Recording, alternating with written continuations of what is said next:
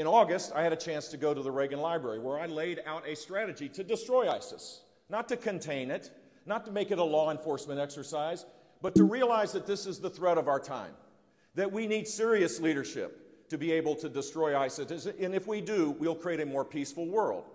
And it starts by arming the Kurds directly, which this president refuses to do. It requires embedding our troops that are already in Iraq to be inside the Iraqi military, to help them, to fortify them, to rebuild that military so that it can create security in a post-ISIS world. It requires re-engaging with the Sunni tribal leaders that, by doing so, created the surge that led to a fragile but secure Iraq the day that Barack Obama was elected President of the United States. It requires safe zones in Syria.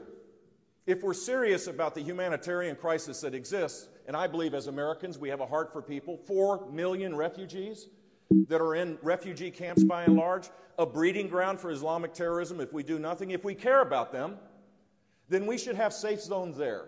And we should get our Arab friends to be able to provide financial support to create a unified force, not just disparate forces, but a unified force to destroy ISIS and bring about a political settlement where Assad leaves.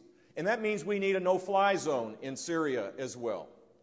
For those that are worried, oh my gosh, that might offend Vladimir Putin, so be it.